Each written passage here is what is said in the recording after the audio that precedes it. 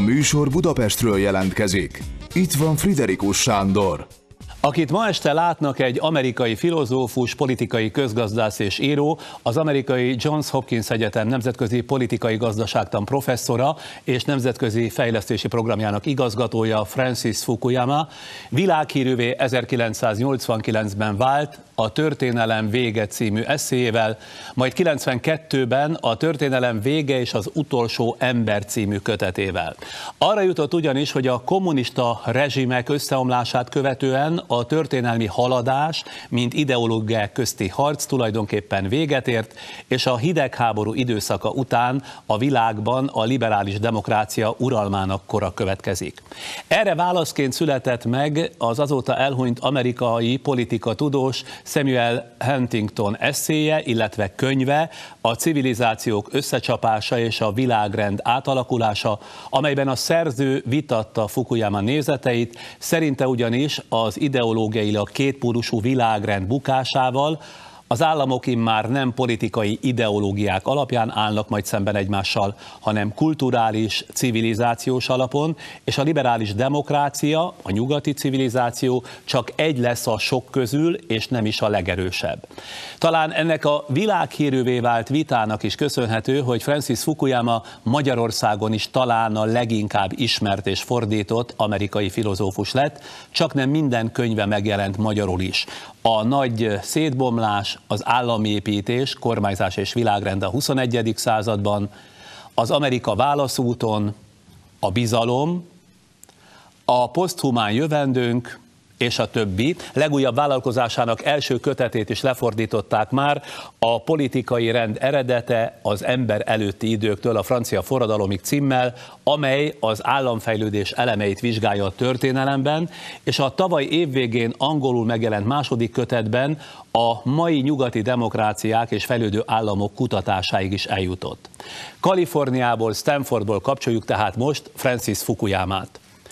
Köszönöm, Fukuyama úr, hogy a rendelkezésünkre áll a következőkben egy alapos beszélgetés erejéig. Szeretném mindenekelőtt megérteni az ön gondolkodását és munkamódszerét. Először is valóságos hírözön van a világban, ön ennek ellenére, hogy figyelem reagálásait gyakorlatilag naprakész Kína, latin-amerikai, a közel-kelet, sőt Magyarország politikai társadalmi fejleményeiből is, nem csak ismeri és elemzi ezeket, hanem be is építi a világról való gondolkodásának rendszerébe. Hogy csinálja, hogyan képes ma az egész világra figyelni és az egész világot értelmezni? Nos, úgy gondolom, hogy valóban erény az, hogyha nagyon sok országot összehasonlít az ember és párhuzamosan szemléli ezeket. Nyilvánvalóan sokkal több információt lehet ebből kapni, mintha csak egy országra koncentrálunk.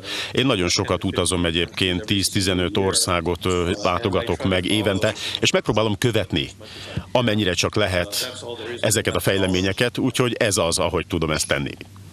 Ön előállt egy nagy vitát kavaró elmélettel a történelem végéről és a liberális demokráciák győzelméről 1989-ben, és ha jól értem, azóta is ezt az állítását revideálja. Sok kollégájával ellentétben tehát nem azt keresi a világ folyamataiban, ami az öntételét igazolná, hanem éppen fordítva, nyitott a világ folyamataira, és ha más mutatnak, mint amit ön feltételezett, akkor korrigál. Jól értem? Nos, igen, ez így van. Azt gondolom, hogy az az eredeti elképzelés, ami a történelemről megfogalmazódott bennem. Nos, ez az idea, ez egy marxista idea volt bizonyos értelemben, ugye egy modernizációs folyamat, ami egy időbe, egy irányba visz, és az én megfigyelésem pedig az volt, hogy nem a kommunizmus felé megyünk, ha egyáltalán megyünk valami felé, hanem a liberális demokrácia és a piacgazdaság az. És ez az, ami az elmúlt 25 évben a gondolkodásomat elsősorban meghatározta, ezt továbbra is alapvetően igaznak érzem. Hogy látja, a világ mai nagy konfliktusai mit mutatnak a liberális demokrácia, mint államforma és társadalomszervezési elv szempontjából? Kína, Közel-Kelet, Oroszország vagy éppen Közép-Kelet-Európa láthatólag ugye más mintákat követ. Ön szerint időlegesen, vagy a diktatúrák, féldiktatúrák, tehát a tekintélyelvű berendezkedések tartósan új kihívói lesznek-e a nyugati típusú demokráciának? Nos, úgy gondolom, hogy 2014 nagyon fontos év volt, hiszen két nagy központosított állam, Oroszország és Kína területi ambíciókat fogalmazott meg, és voltak más zavaró események az önök országában is, illetve a Közel-Keleten és máshol is. Úgyhogy a liberális demokrácia, mint kormányzati forma vagy államforma nem feltétlenül biztos. Ugye ez nyilvánvalóan függ azokon a döntéseken, amelyeket egyedi vezetők, szavazók, választók tesznek a világszerte, úgyhogy nincs automatikus folyamat, amely a liberális demokráciák irányába mutat. Ez folyamatosan egy harc eredménye, és majd meglátjuk, hogy egy ideiglenes leállás, vagy ideiglenes megtorpanást láthatunk, vagy pedig ez egy súlyosabb eltorzulás a történelemben. Ön azt írja a legutóbbi könyvében, hogy az államok fejlődése szükségszerű, hiszen folyamatos kihívások érik őket, amelyekre reagálniuk kell, azaz egyre jobban kell teljesíteniük. Min méri ön az államok sikerességét, tehát a jó kormányzást? Nos, véleményem szerint három komponense van a modern liberális demokráciának. Az első egy modern állam. Egy olyan modern állam, amely közszolgáltatásokat tud nyújtani állampolgárainak, méghozzá impersonális alapon. A másik a jogállamiság, a rule of law, ami nagyon fontos, hogy korlátozza a hatalmat, a hatalomban lévőket, illetve a demokratikus számonkérhetőség, ami azt szolgálja, hogy az egész társadalom, az egész lakosság érdekében tevékenykedik a hatalom. Ennek a háromnak egyfajta egyensúlyban kell lenni, és úgy gondolom, hogy azon mérem ezt, hogy ez a három komponens megvan-e, és milyen szinten van meg az egyensúly. Hiszen nem akarunk diktatúrát sem az egyik oldalon, vagy anarchiát, vagy gyenge államot a másik oldalon. Ezt értem, de akkor kérem, hogy magyarázza el nekünk ezt a nálunk is sokat emlegetett alapkritériumot, tehát a jogállamot. Magyarországon ugyanis ez az emberek többsége számára még mindig elvont fogalom, amelynek nincs sok köze a mindennapi élethez, noha természetesen nagyon is sok köze van hozzá. Tehát miért fontos a jogállam? Nos, úgy gondolom, hogy a jogállamiság alapértelemben átlátható szabályok készlete, ami mindenre kiterjed. Tehát, hogyha a társadalom leghatalmasabbjai folyamatosan változtatni tudják a szabályokat, akkor nincsen jogállamiság. Tehát az alapvető célja a jogállamiságnak az, hogy védje a gyengét az erőstől. Megvédi a tulajdonjogukat, megvédi az egyéni szabadságjogukat. Ez az alapja, nyilvánvalóan egyébként a gazdasági érdekeket is védi, a gazdasági fejlődést, és persze az alapszabadságjogokat. Igen, az imént elmondta, hogy melyek a sikeres állam kritériumai, de akkor mivel magyarázza Oroszország vagy éppen Kína, sőt az utóbbi 5 év fideszes magyar államberendezkedésének a sikerességét, hiszen jószerével egyik kritériumnak sem felelnek meg, viszont tagadhatatlanul sikeresek, hiszen nagy a társadalmi támogatottságuk. Nos, először is nem gondolom, hogy egy politikai rendszer sikerét 5-10 éves időtartamban mérni lehet. A kérdés az, hogy fenntartható-e hosszabb időszakon keresztül ez, és amit láthatunk ma Oroszország esetében, az hatalmi és gazdasági siker, ami az energiára, az energiahordozókra épül. Most, hogy mintegy 50%-kal esett az olajár, Oroszország jelentős gazdasági problémák elé néz, úgyhogy ez a gazdasági modell nem lesz fenntartható. Kína esetében más dologról beszélünk, hiszen Kína esetében sokkal kiegyensúlyozottabb gazdaságot láthatunk, de azt gondolom, hogy e tekintetben is vannak alapvető problémák, hiszen Kínának nagyon nagy problémát jelent az általa teremtett szennyezés, környezetszennyezés. Éppen ezért azt láthatjuk, hogy a kínai várható élettartam az jelentősen csökken, születéskori várható élettartam. Úgyhogy a sikert azt nagyon sokféleképpen lehet mérni, nagyon sokféle rendszerben, de hosszú időszakon keresztül kell mérni ezeket. Jól értem, ön tehát ezeket az államberendezkedéseket csak rövid távon sikeres, hosszú távon azonban kevésbé sikeres, vagy esetleg kudarcra ítélt próbálkozásnak tekinti? Ezt jól értettem? Igen, ez így van. Én úgy gondolom, hogy nagyon sok totalitárius vezető, beleértve az önök vezetőjét is, illetve Putyint, illetve a kínai vezetőt, nos hát itt a nacionalizmust is felhasználják annak érdekében, hogy népszerűek legyenek és támogatást tudjanak teremteni. Ez rövid ideig tud sikeres lenni, de elkerülhetetlenül ez bajhoz vezet, hiszen konfliktust eredményez más országokkal. Ez nem olyan rendszer, ami egy nemzetközi értelemben fenntartható és élhető, és azt gondolom, hogy ez az, amit láthatunk Európában és Ázsiában is ezeken a helyeken. Na most ezek a tekintélyelvű berendezkedések Európában, Putyiné, Orbáné, vagy tulajdonképpen a lengyel Kaczynszkié a történelem vége elméletnek a cáfolatai lennének. Kérdezem, hogy annak a cáfolatai lennének, vagy csak más dimenzióban tagolják a világot. Például éppen a civilizációs fejlettség alapján, amelyről az ön vitapartnere Huntington is írt. Nos, én nem gondolom, hogy Putyin, vagy Orbán, vagy Kaczynszki egyetemes ideákat képviselnek, ami kiterjeszthetők mondjuk akár Latin-Amerikára vagy Ázsiára, tehát mások is majd ezt a modellt fogják követni. A nacionalizmus az persze per definíciószerűen bizonyos országokban felüti a fejét, és van, de alapvetően ez nem olyan, mint a kommunizmus, ami egy univerzális, egy egyetemes idea volt, egy egyetemes eszme volt, nagyon sok kultúrákon, országhatárokon keresztül nagyon sok embert megérintett a világ különböző részein. Úgy gondolom, hogy itt inkább a társadalmi viszonyok tükröződnek, az adott ország társadalmi viszonyai, mennyire fenyegeti az adott országot a globalizáció, vagy a nemzetközi verseny, mennyire félnek ettől. Úgyhogy ilyenkor a siker az azon múlik majd, hogy milyen a vezetés, és hogy az emberek mennyire készek arra, hogy higgyenek az igazi demokratikus értékekben, és kiálljanak azokért az elvekért, amelyek fontosak a társadalom számára. És akkor azt mivel magyarázza, hogy a 19. századi európai nacionalizmus ma ismét politikailag sikeres eszköznek látszik?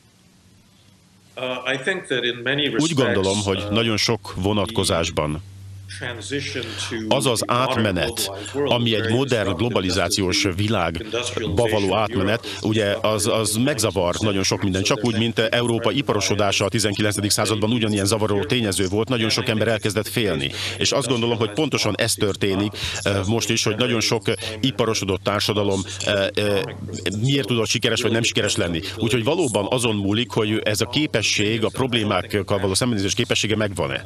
A nacionalizmus nem hinném, hogy az egy jó politikai eszköz, mert valóban arról szól, hogy a nemzetközi gazdaság alól kivonjuk magunkat, a versenyből kivonjuk magunkat, és így tovább. Igen. És akkor azt mivel magyarázza, hogy mintha nem csökkenne a szélsőséges, de vallási alapokon szervezett terrorizmus hatóereje, sőt, tulajdonképpen határozottan nő a vonzereje, ha arra gondolunk, hogy például hány európai fiatalember áll az iszlám államhoz be? Úgy gondolom, hogy a Közel-Kelet egy kicsit szélsőségesebb példája, vagy szélsőségesebb probléma, mint Közép-Kelet-Európában. Ha megnézzük, hogy az iszlám állam, a Daeshez kik csatlakoznak, akkor azt láthatjuk, hogy ezek leginkább fiatalok, akiknek nincsen munkalehetőségük, nincsen barátnőjük, nem tudnak beilleszkedni az adott társadalomba, és valóban vágyakoznak azután, hogy legyen egy olyan eszme, egy ügy, ami egy identitást ad nekik, amivel azonosulhatnak. De igazából ez egy nagyon kicsi kisebbség, az adott országok kisebbségét képezik ők, hiszen a muszlim világban a legtöbb ember azt szeretné, hogy legyen egy fejlődő gazdaság, egy növekvő gazdaság olyan, mint Kelet-Ázsiában, szeretnék, ha munkahelyük lenne, szeretnék, ha normális életet élhetnének, úgyhogy azt gondolom, hogy ez a probléma, a minoritás, kisebbségekről van itt szó. Kitérve Oroszországra, Putyin mostani nagyhatalmi törekvései például ugyanazt a modellt, a szovjet modellt képviselik, amelyet ön eltemetett 1989-ben?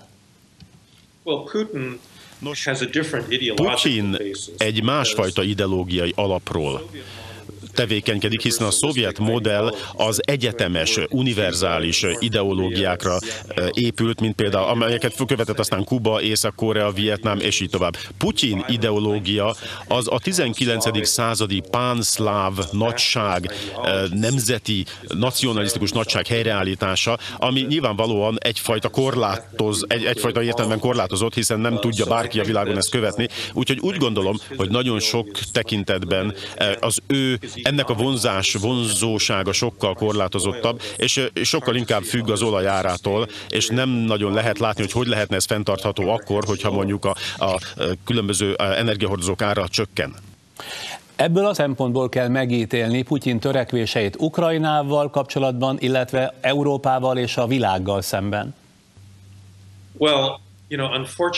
Sajnálatos módon tudja, úgy tűnik, hogy Putyin nagyon sok éven keresztül, még a jövőben is nagyon sok éven át destabilizálni fogja az önök régióját, hiszen Európa az 1991 utáni megállapodásokon nyugvott, azaz, hogy az etnik oroszok, akik Oroszországon kívül élnek, abban az adott országban élnek és elégedettek, mindenki elégedett volt ezzel több mint 2 évtizedig, de aztán Putyin ezt felrúgta, és azt mondta, hogy ha elégedetlenek vagytok, akkor szóljatok Oroszországnak, Oroszország segíteni fog nektek, külföldön élő oroszok. És ugye ezek nyilvánvalóan a gazdasági problémák mellett ez egy kihívás, és ez nagyon nagy destabilizáló erő az elkövetkező években. Ön szerint akár ebből széles értelemben vett háború is lehet Európában? Már háborúhoz vezetett, ugye 6000 ember halt már meg Ukrajnában. Az oroszok nem voltak őszinték az intervencióval kapcsolatban, nagyon aktív szerepet játszanak és játszottak ebben, más helyeken is egyébként, hiszen van orosz lakosság a balti államokban, Moldovában, Közép-Ázsiában, úgyhogy ezt látni fogjuk, hogy ez történik. A nyugatiak minden esetre mára, mintha elfelejtették volna, hogyan működik egy totalitárius állam, hogy a legkevésbé a jogszabályaival, sőt nem is az intézményeivel teremt félelmet és engedelmességet, sokkal inkább a gyorsan kitapasztalható működési módjával és zsoldosainak hadseregével. A totális állam folyamatosan erős üzeneteket küld a társadalomnak, ezek az üzenetek a bosszúról és a zsarolásról szólnak, illetve a megfélemlítettség és a személyes függésben tartás eszközeire építenek. Nem lehet, hogy ezért nem hatékonyak az Európai Unió szankciói, például Magyarországgal szemben, mert az EU is csak szabályokat tud számon kérni, és hogy ugyanezért nem érti a nyugati sajtó egy része, nagy része sem az Orbán-féle rendszer természetét. Igen, ez így van.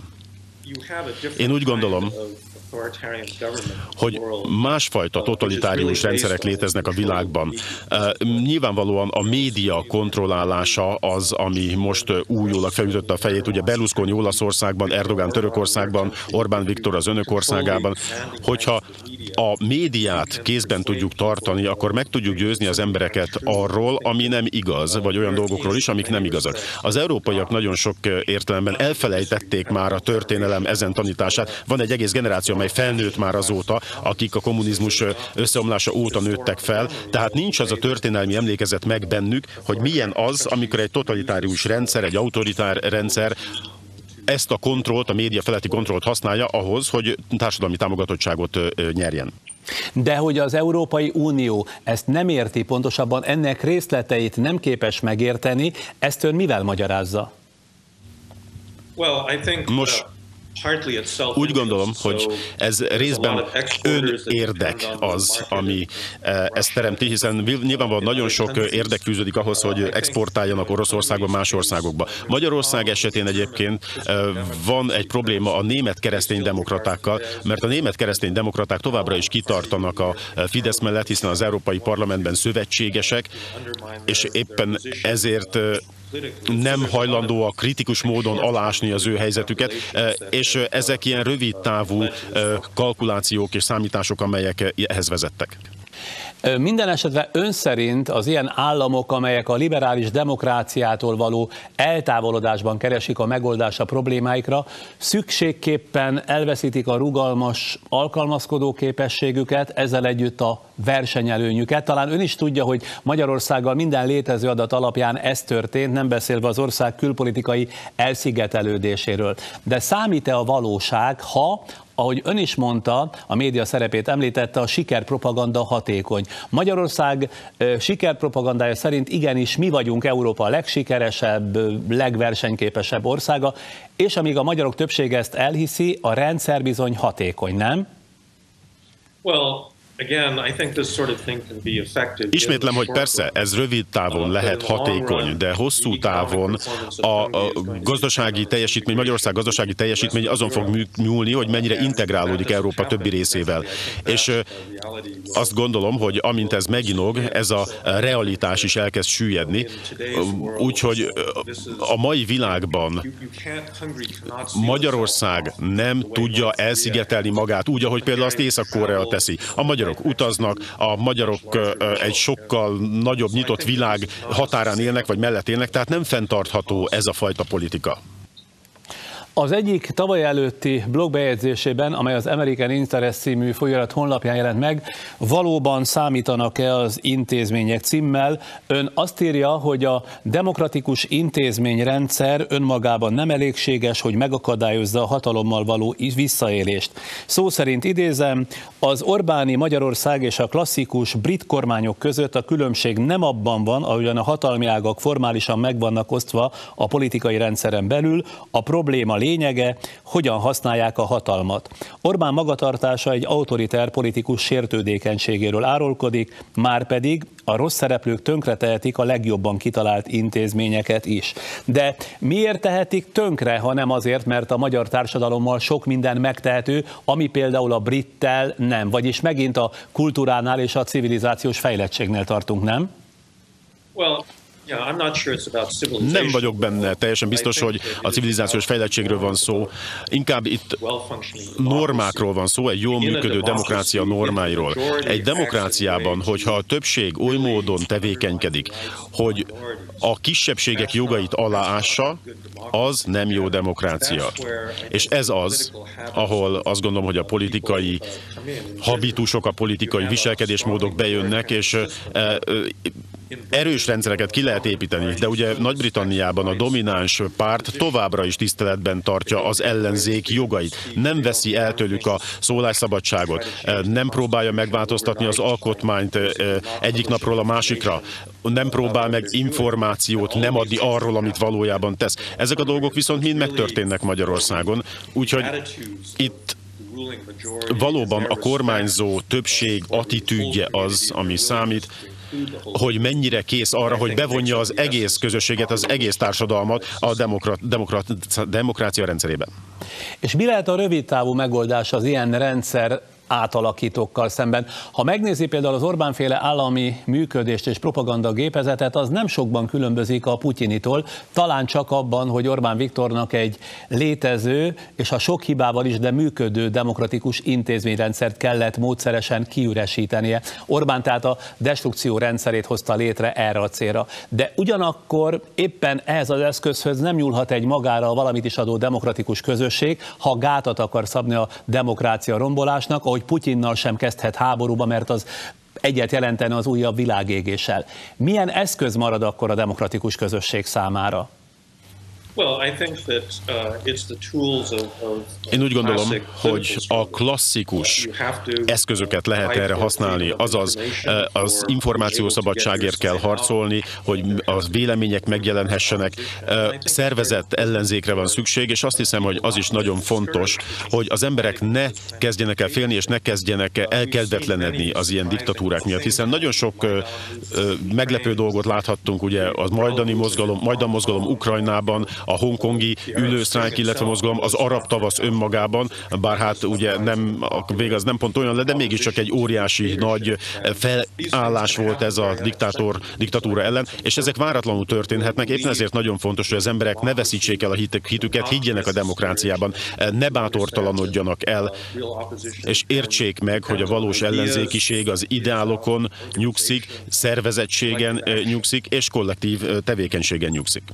Visszatérve az ön legújabb könyvére, az amerikai államfejlődés kapcsán azt a számunkra legalábbis meglepő kijelentést teszi benne, hogy az amerikai közigazgatás kiépülésének kezdeti szakaszában a klientúra építés erős szerepet játszott, vagyis az a folyamat, hogy a pártok széles körben előnyhöz juttatták a hozzájuk lojális állampolgári csoportokat, és cserébe még erősebb lojalitást kaptak.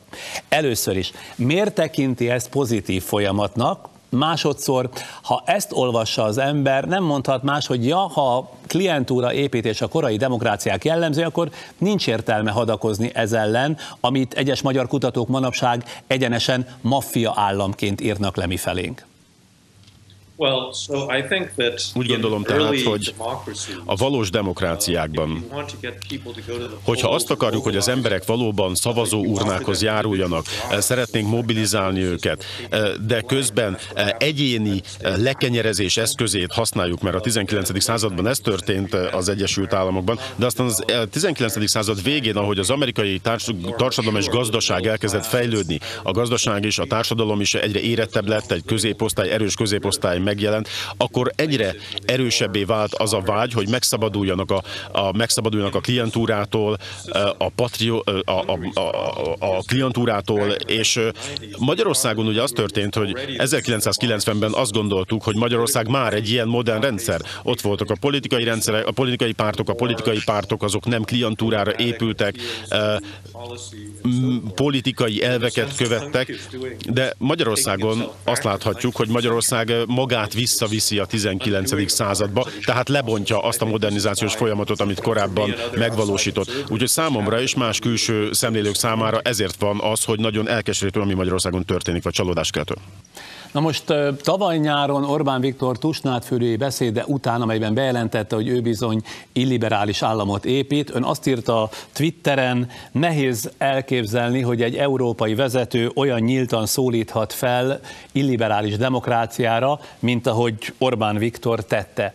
Látja a veszélyét annak, hogy az Európai Unióval, egyáltalán a nyugati világgal szemben, beleértve az Egyesült Államokat, európai regionális csoportosulások jönnek, vagy jöjjenek létre. Orbán többször próbálkozott már ilyennel, de ha jól látom, a görögöknél is vannak efféle törekvések, és Putyin is gazdasági, politikai szövetséget építene folyamatosan a nyugati világ ellen. Mi ennek a veszélye?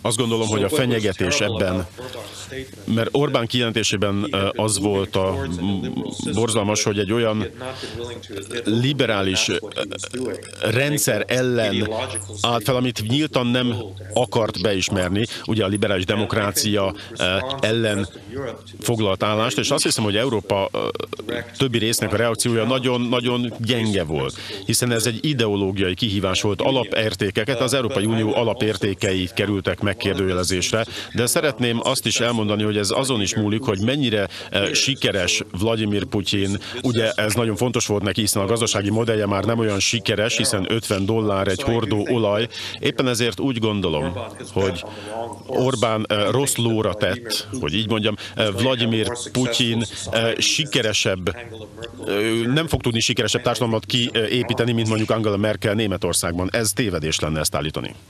Na most, ha jól figyeltem, ön mégiscsak megrögzött optimista, ugyanis kitartóan hisz abban, hogy hosszú távon, még ha esetleg rettenetes kitérők árán is, a liberális demokráciák szabadságelve, toleranciája, kompromisszumokat kereső magatartása és a szolidaritás válik majd uralkodóvá a világban. Mitől ilyen rendíthetetlen ebben a hitében, ha ebben hisz? Én nem vagyok abban az értelemben optimista egyébként. Nem hinném, hogy ez egy automatikus folyamat lenne, hogy a liberális demokráciák irányában megyünk. Én azt gondolom, hogy a liberális demokráciához vezető út az harcot igényel. Az kell ehhez, hogy azok, akik hisznek a liberális demokráciákban, azok valóban ezért harcoljanak, néha az utcákra is kimenjenek ezért. Ezt nem lehet automatikusnak vagy adottnak venni. Az egyik problémája Európának pontosan ez, hogy olyan régóta jól megalapozott demokráciák vannak, hogy az európaiak többsége adottnak veszi, természetesnek veszi, és nem harcol érte, nem védi, és hogyha nem harcolnak érte, akkor nem fog fennmaradni. Fukuyama úr, köszönöm, hogy válaszolt kérdéseinkre, és ilyen hosszan a rendelkezésünkre állt. Műsorunknak ebben a részében a világhírű Francis Fukuyama amerikai filozófussal, politikai közgazdásszal és íróval, az amerikai Johns Hopkins Egyetem nemzetközi politikai gazdaságtan professzorával és nemzetközi fejlesztési programjának igazgatójával beszélgettünk az amerikai Stanfordból.